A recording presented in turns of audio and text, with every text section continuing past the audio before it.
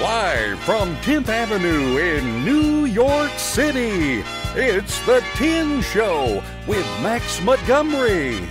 And now, here's your host, Max Montgomery. All right. Thank you. You may all be seated. Welcome to The 10 Show, everybody. I am so excited you're here tonight, and you sound great. You look great. So much better than last night's audience. Speaking of last night, a burglar broke into my house and stole all of my lamps. Yeah, I know. I should be more upset, but I'm actually delighted.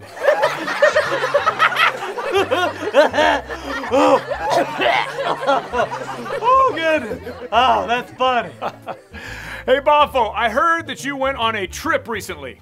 Where'd you go? Well, I'll tell you where we went. We went to see the Liberty Bell. That's in Utah. Boffo, the Liberty Bell is in Philadelphia? I don't think so, Max. I think you're mistaken. I was there. I saw it. Okay, well, what did you think of it? Well, Max, I'll tell you what. It wasn't what it was all corn nuggets. What was it? Are you trying to say it wasn't all it's cracked up to be? No. Why do you ask? Never mind. Ladies and gentlemen, please give a big welcome to Boffo and the Big Ten Band!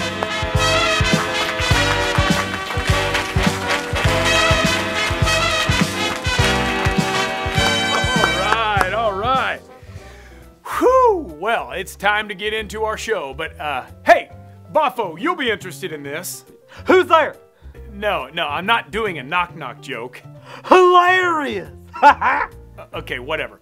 Listen, we got an email from one of our fans. He told us he went to a resort for a vacation and they had a pet monkey there. It was running all around doing all kinds of stuff.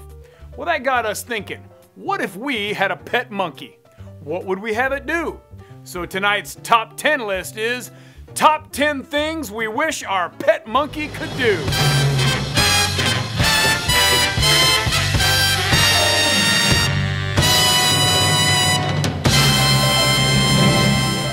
Number 10, do my homework. Number 9, get a job to buy 60 pounds of candy. Number 8, juggle fire swords. Number 7, go to school dressed as me. Number 6, put that IKEA dresser together that's taking my dad forever. Number 5, do motorcycle tricks.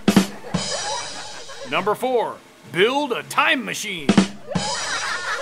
Number 3, cook Thanksgiving dinner.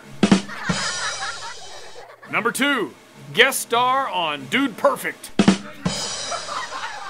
And the number 1 wish we would want our pet monkey to do is write better top 10 lists. Isn't that the truth? Well, it's time for us to welcome our guest. As you know, we've been celebrating 10 years on the air by bringing some of our past guests back onto the show. Well, tonight's guest, so much has happened in his life since he was last on the show. He's invented a new phone. He's released a new set of children's books. I mean, so much is going on. Would you give a hand for our friend, Robbie Banks? Thank you, Robbie. Wow, so glad that you're here. Listen, that's quite a list of accomplishments. How long has it taken you to do all this? Well, about 3 days. 3 days? Wow. Okay, well, let's see the new book. Right. Well, this is a brand new children's series called If You Give a Mouse a Pepsi. Well, Robbie, that sounds a lot like the books If You Give a Mouse a Cookie. Oh, no. You see, in my version, he gets a Pepsi. Really? Well, Robbie, I'm flipping through the pages and this actually is the book Give a Mouse a Cookie. All you did was put a piece of paper with a different title on it. Okay. Forget that. Wait till you see my new cell phone. Okay, show it to us. It's a brand new, revolutionary iRobbie U. The iRobbie U? I think you should call it the iRobbie Apple. Robbie, that's an iPhone, and all you did was put a label with your name on it. You're stealing other people's ideas. Haha, whoops, sounds like my wrap-up music. I better get out of here. Thanks for having me on the show. Hey man, come back! Wow, Robbie really was stealing other people's ideas. The Bible clearly teaches in the Ten Commandments that stealing is never a good idea. As a matter of fact, the 8th commandment says, do not steal. Well, you're going to learn all about that in your lesson today. You're going to learn how to respect other people's property and never, ever steal. That's all the time we have for the 10 Show. Until next time, we'll see you later, everybody.